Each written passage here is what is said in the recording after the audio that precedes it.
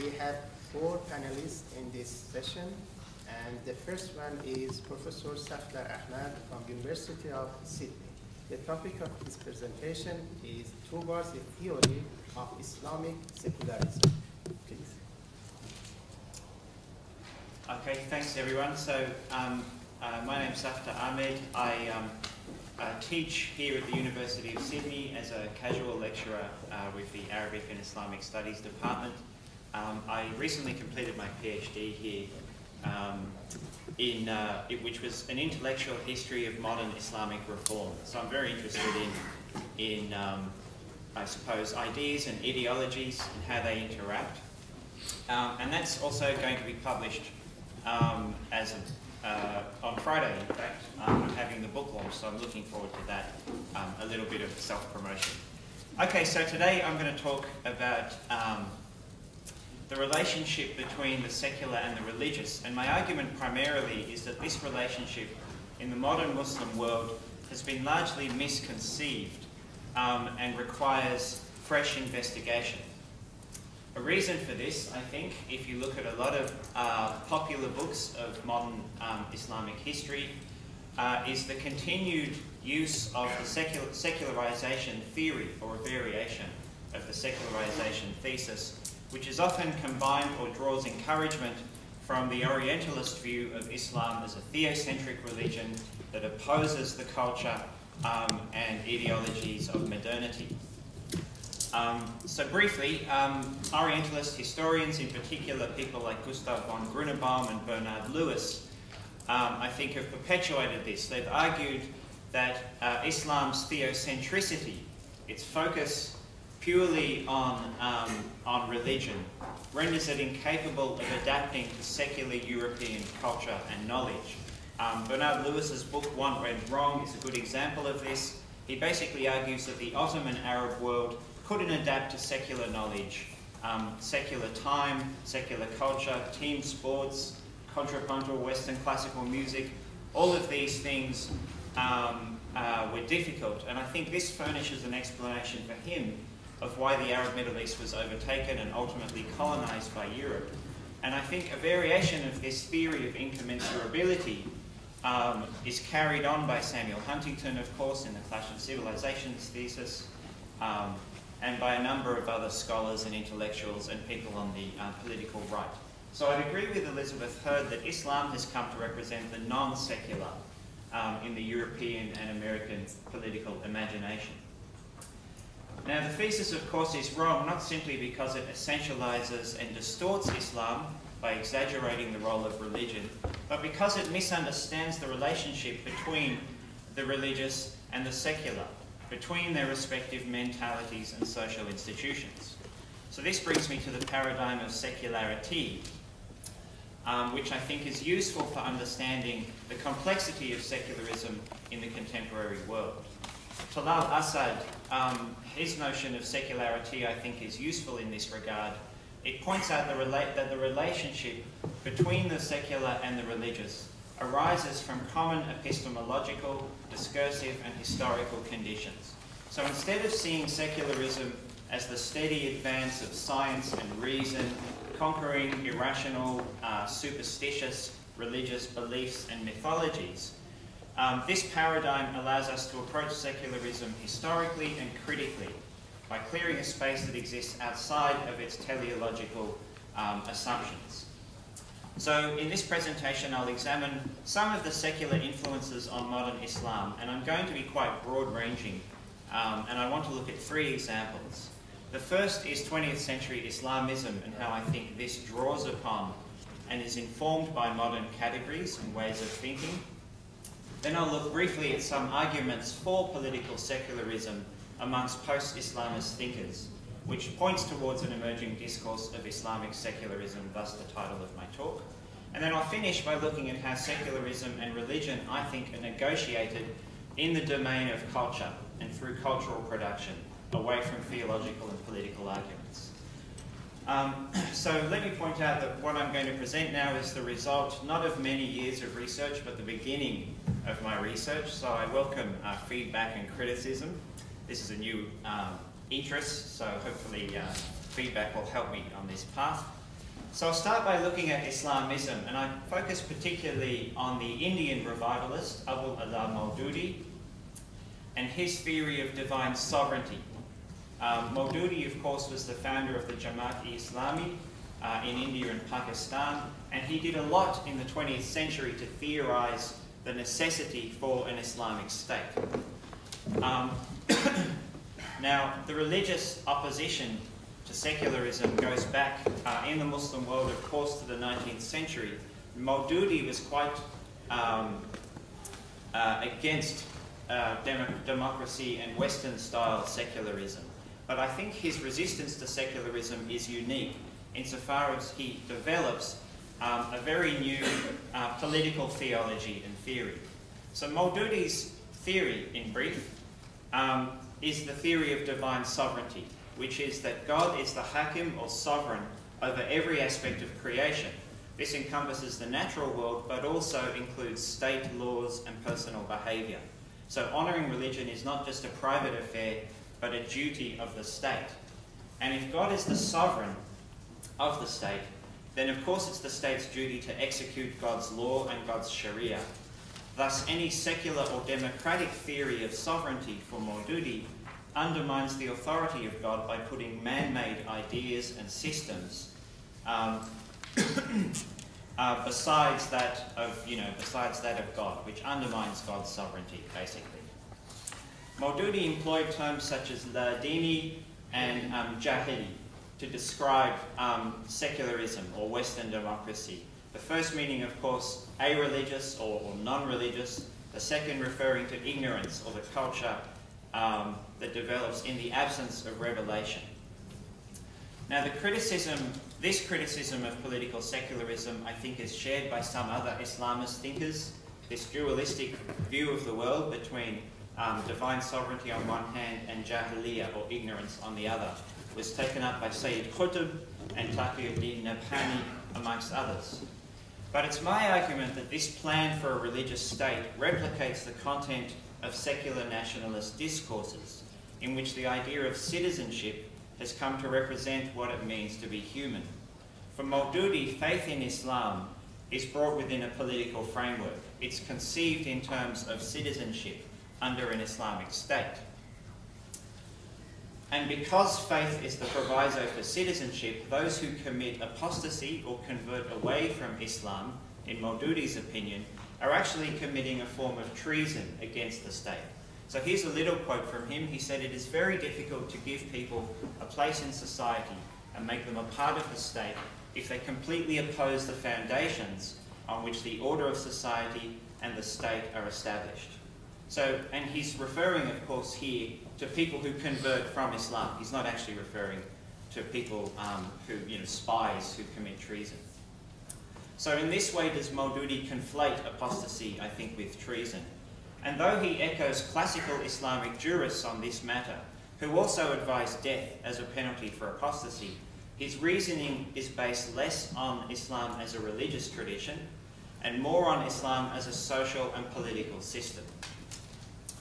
Now, there have been numerous criticisms of Islamist doctrine by scholars such as Aziz al-Azmi, Yusuf Choueri, Hamid Alga, Olivier Roux, amongst many others. And many of them point out the failures or the contradictions or the possibility of an Islamic state in theory. But I would argue, I think, that nonetheless this idea still holds a very strong appeal to people. It holds a strong place in the imagination. And I think the strength of Islamist ideas, I'm going to argue, does not derive from its religiosity per se. Rather, it participates in a special form of enchantment that is peculiar to the modern nation state and its claim to constitute legitimate and persuasive identities.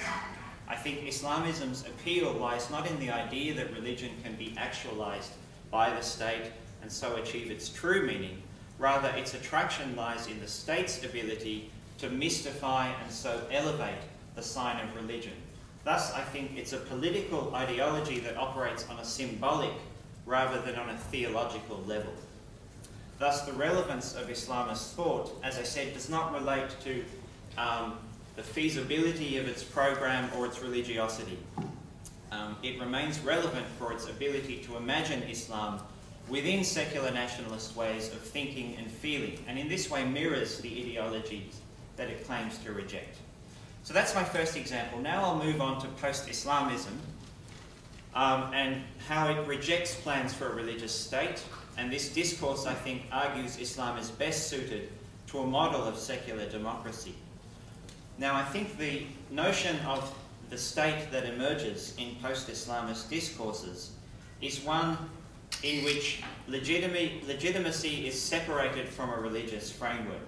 The state should have no overarching transcendental function or ideology and should be neutral towards religion and non-religion. Now, for reasons of time, I'm not going to go into the detailed historical and political context behind this discourse, but I want to touch on some of the main arguments that are made by intellectuals such as Abdullahi Naim, Khalid Abul Fadl, Muhammad Mujtahid Shabestari, Abdulaziz Sachedina, amongst others. So what are some of the main claims that are being made for secularism and for democracy? I think a very provocative idea is that the Quran itself contains a principle of secularity. In other words, the Quran distinguishes between the spiritual and the temporal dimensions of human life. And this is an argument made by Abdulaziz Sachedina. He basically says that human jurisdiction is limited to the sphere of interpersonal justice, whilst leaving spiritual matters, things related to the hereafter and so on, with God.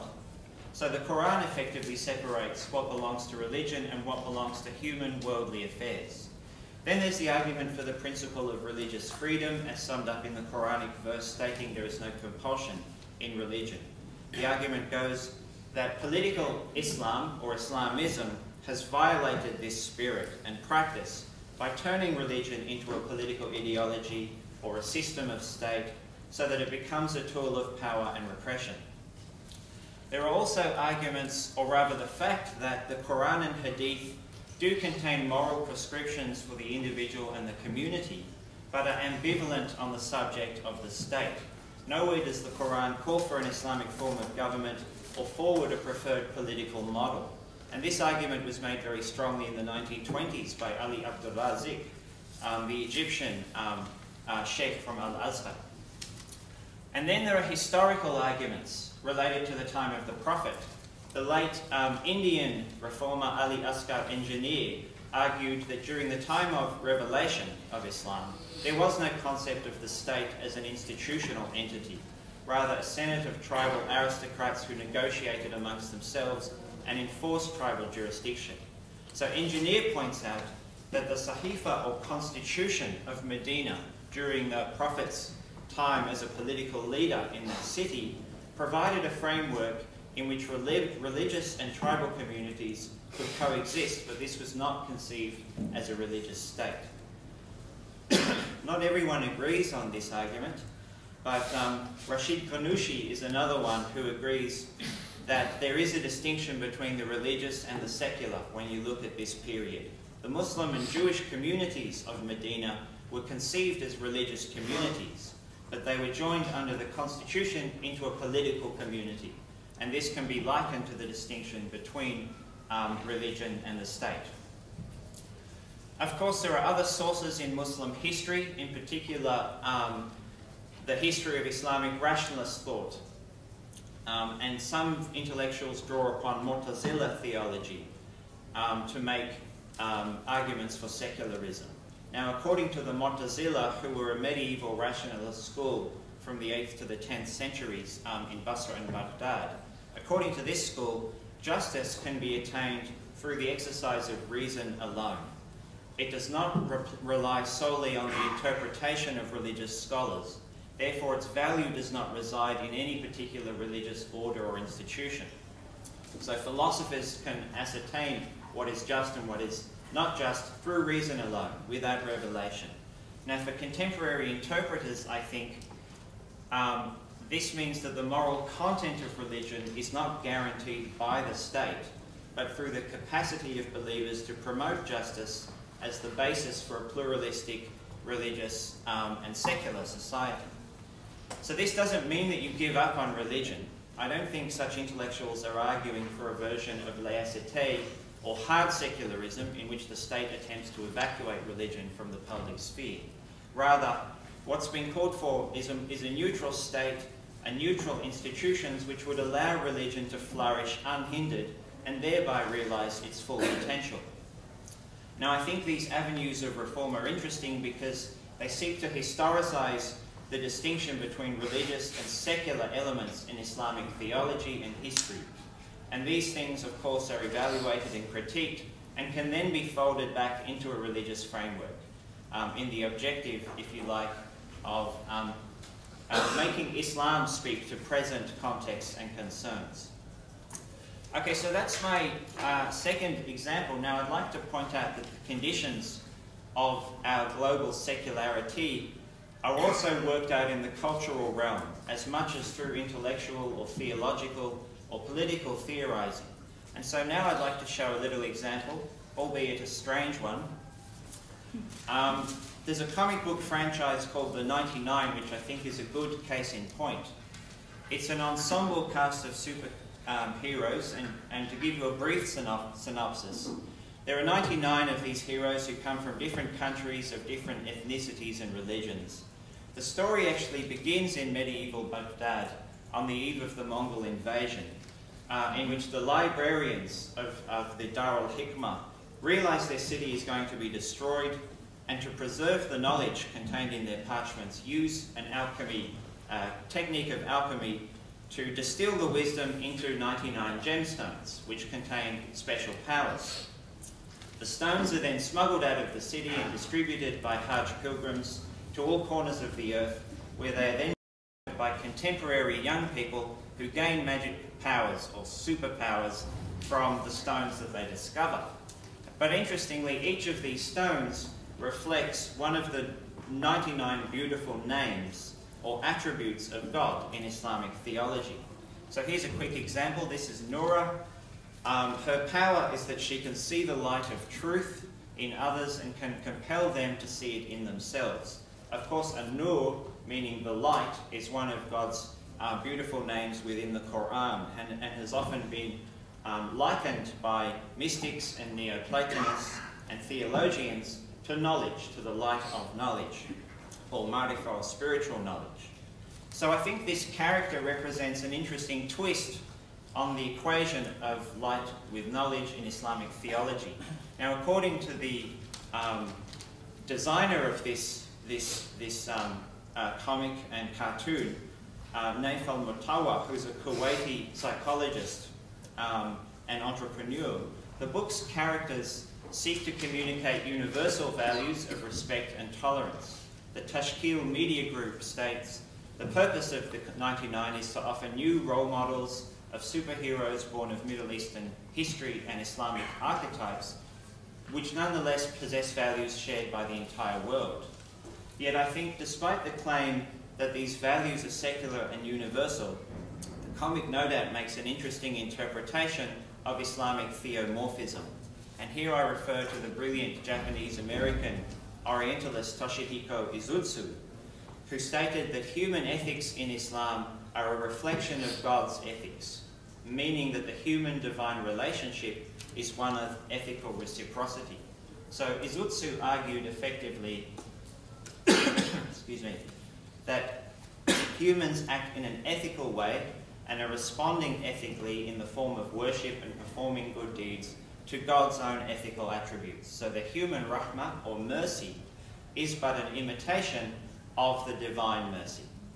So I think, though the 99 appeals to secular values and is trying to attract a secular universal audience, in a very sophisticated way, it's resolving the issue of theomorphism and of how God's attributes are manifest in the human or in the world around us. So you could well argue that the comic secularizes Islamic themes, or is not about religion in a conventional sense, but I think it carries the vestige of this theological discussion. So here I think the distinction between the religious and the secular can be mediated through cultural production as much as through intellectual or theological debate. And I think this highlights what Arjun Appadurai refers to. He says, the social power of the imagination and the imaginary, according to Arjun Appadurai, is a social practice. It's a site of agency and negotiation in which global cultures define themselves. And of course, a very important part of that is basic popular culture as well. So I'd like to conclude by stating that the very process of secularization in our world does not need to represent the separation of the religious from the profane. Rather, it may provide the opportunity for religion to discover meaning within the secular and not against it. I hope the examples I've given, albeit they were quite broad, go some way to showing this. And I think that includes, of course, the Islamist adoption of secular nationalist themes that I just described. So I conclude in support of Abdul Filali Ansari, who points out that the conflict thesis between religion and secularism is artificial and should be discarded. Secularism in politics and culture is not always an enemy of religion, but might be capable of nurturing religious faith within it. So I'll wrap it up there.